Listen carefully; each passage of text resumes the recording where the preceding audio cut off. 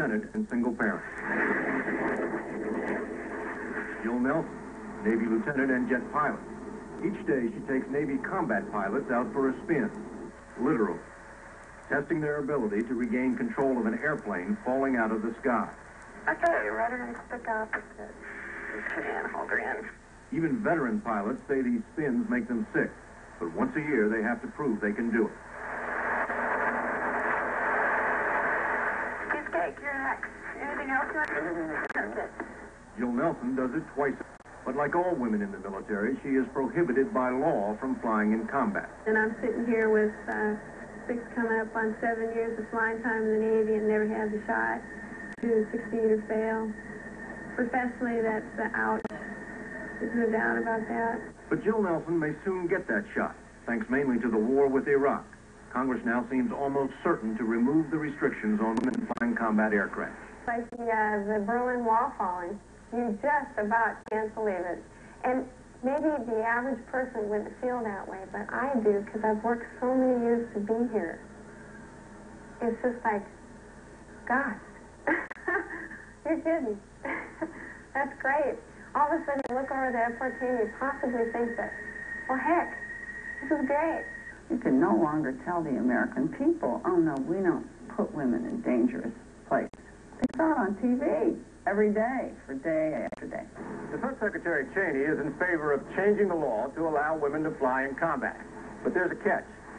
It would be left to the individual services to decide whether to actually put women in combat aircraft. And within the military, there are still a lot of male hang-ups about letting women crack what has to be the most macho of all fraternities. Would you have any trouble with her as your wingman? Well, I'm not a spokesman for the Navy. Personally,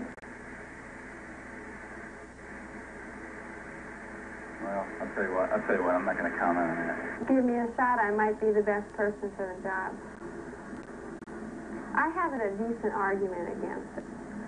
On the flip side of the coin, what is the argument against women?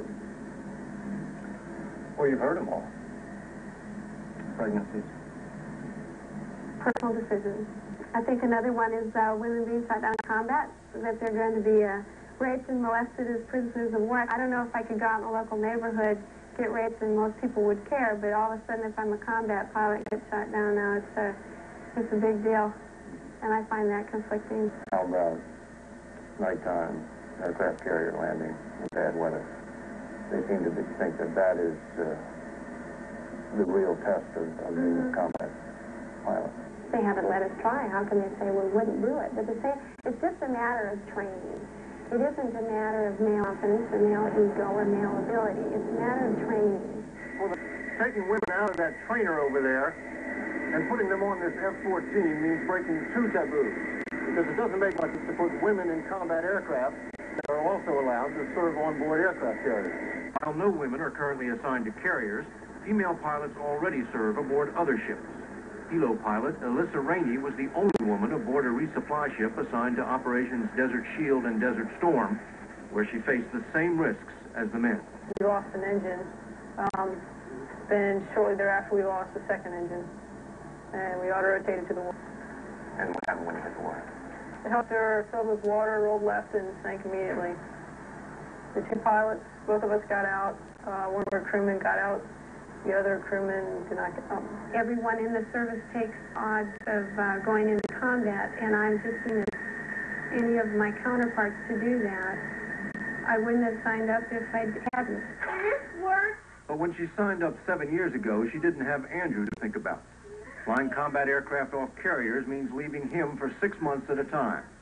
A tough decision for any mother, particularly one who is also head of household. I haven't said I'd make that choice one way or the other yet. I don't have to yet.